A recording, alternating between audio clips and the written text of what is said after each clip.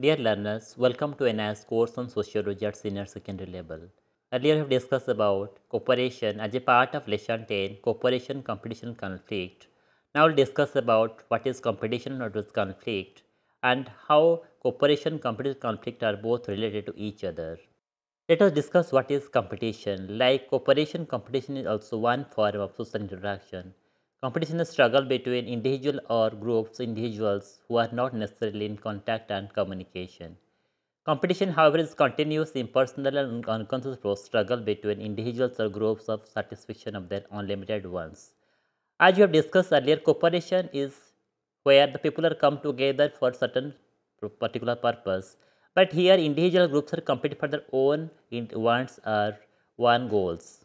As you know, as a member of society, everyone also wants to gain economic status, social status. So we struggle with each other to have some economic status. So we can say that competition is a struggle to for position to gain economic status. The status of the individual or a group of individuals in the social order is determined by several indicators such as income, wealth, social prestige, political power, education, etc. So we can say competition is defined as a context to obtain something which does not exist in inadequate quantity to meet the demand. As you know, in social situation now, there are many individuals they are competing for the jobs, and their jobs is very scarce.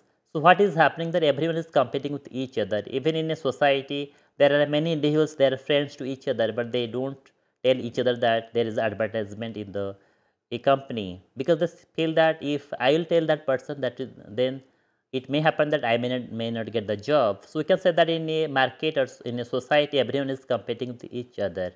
But as an individual, we should not do that. We should always be competing with each other in a positive manner. Competition also refers to a social process where individuals and groups try to acquire which are scarce such as goods, commodities, services, social position, political power, economic and occupational opportunities. As I told you, there are few jobs and there are many individuals they have completed their education and they are in the market. So we can say that it is a close competition, it is a close struggle between individuals and groups. Everybody wants to have these items, but these are very few. As I told you, the jobs are very scarce and there are many individuals for the job. Society believes in a giving equal chance to all the members to have access to these scarce items. So we can say that competition is a social process. So we can say that competition is a social process which characterizes interaction process in a formal institutional setup. For example, in a school and college, the students compete with one another for securing highest marks. Similarly, you can say that there are many cricketers in India, but there are only 11 sports that they can represent in the international level. So we can say that competition is very high, that is competition at the all India level. There are rules for all these competitions. A person who performs best following all the rules win the competition and gets the award. Now we can discuss what are the characteristics of competition. Competition is a impersonal struggle. How? Competition is normally directed towards a goal and not against any individual. You can take an example of civil services examination. Every year we have examination conducted by UPSC, but there are many takers. There are more than 10 lakh individuals who compete for civil services, and they appear and then they qualify. Competition is mainly an unconscious activity, but at times conscious competition also takes place. Many times individuals, those who are engaged in a competition, may become oblivious of the fact that they are in a competitive race. You can say that in a particular coaching center, people are taking the coaching for competitive examination, but at some time they become oblivious to each other also. At times, competition can be vicious both for individuals and groups. It may create emotional disturbances. Unfair competition has the most disintegrating effect. Suppose you can say that in a particular class, two students are competing each other for having the first position in the class. So sometimes it happens that they also become enemy for some point of time because they feel that if I share all the information with another friend, it may happen that I may not become the first position. I may not take the first position in the school or in the class situation. I also suggest learners that they should not do all these things because you have to go for a long goal. Competition is also universal. Competition is characteristic feature in modern society. It is also found in all societies, primitive, traditional, modern period, and in every age. Even you'll go to USA or UK, you'll find the competition is also there, like you find in India. It is also found in rural area and also in the urban area. So we cannot say that it is only a modern phenomenon or it is only found in the urban societies.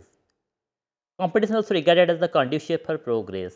Fair competition is conducive to economic as well as social progress and even to general welfare, because it spurs individuals and groups to exert the best efforts.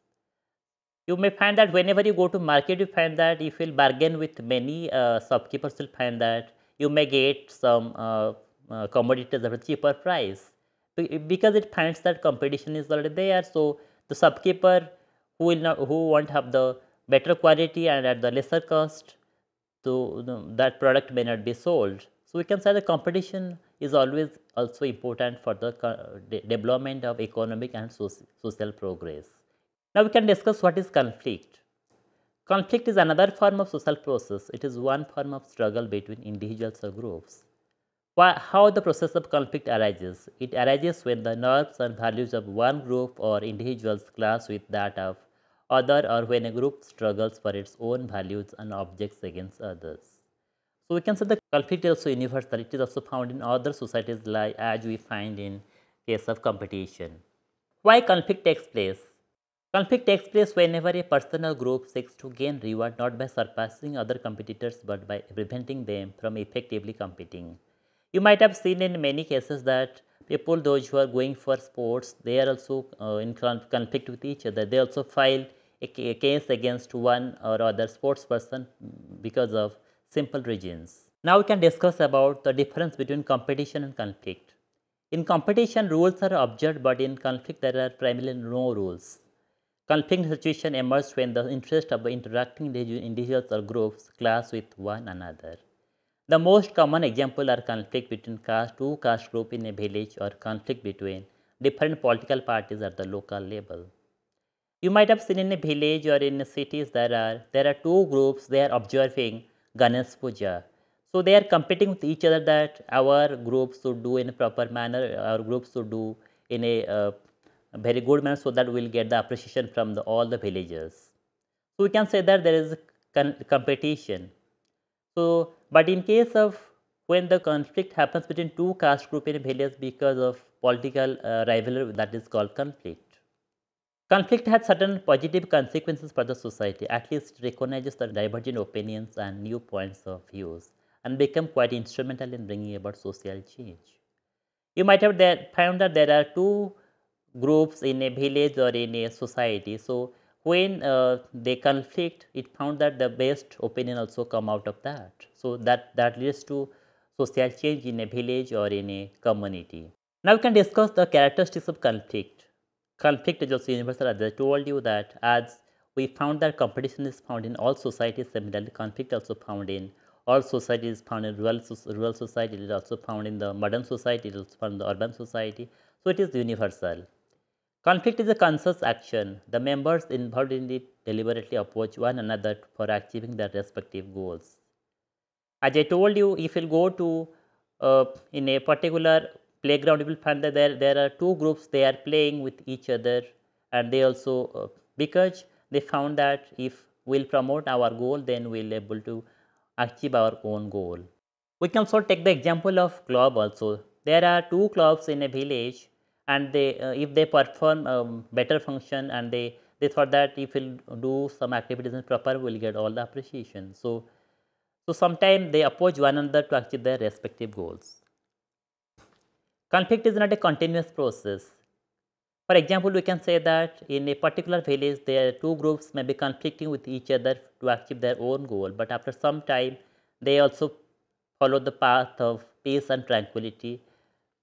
Conflict primarily remains a personal activity. At times, it acquires greater intensity and involves many people. In such cases, it is a manifest at the level of particular social group, or it might involve entire society. It also leads to social change. As I told you, competition also leads to social change. Similarly, conflicting ideas and conflicting opinions are precondition of social change. If a society continues to remain the state of equilibrium, it will remain static unless there is a social disequilibrium. Suppose if we look at case of India, India might not have come to such a stage if there are two groups not competing with each other for a particular ideology. We always say there is a left ideology, there is a right ideology also in the country. So because of that, we are getting better input, we get better framework for the development of our country. So sometimes conflict also better for the society. Now we can discuss there are different types of conflict. Conflict can be of various types. They are war, litigation, and conflict of impersonal ideals. Similarly, it also carries the manifest type and latent type. What is manifest type? The manifest type conflict can be observed, but the latent conflict primarily remains invisible. What is corporate conflict? Corporate conflict occurs among the groups within a society or between two societies. As I told you, there are two groups in a village, so we can say that is called corporate conflict. Similarly, strike by laborers and war between nations, etc., can be corporate conflict. Whereas personal conflict between groups due to hostility or jealousy. And conflict can also be temporary or also perpetual. Conflict between individuals on a roadside, village, shop, city bus are the example of ephemeral conflict, such conflict do not last over for a long period of time. People generally forget and come back to normal life. Conflict between two rival groups of villages are the example of perpetual conflict. It is stretched over a long period of time and sometimes it extends over several generations. However, there are intermittent periods of peace and social harmony followed with period of conflict. Now we can discuss how cooperation, competition and conflict as social continuum, how both are related to each other and how all of them are essential for the society.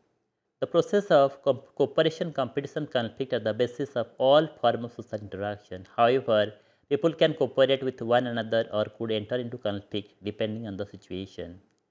For example, candidates competing for the job might do the preparation together, share notes, and they might get jealous of each other.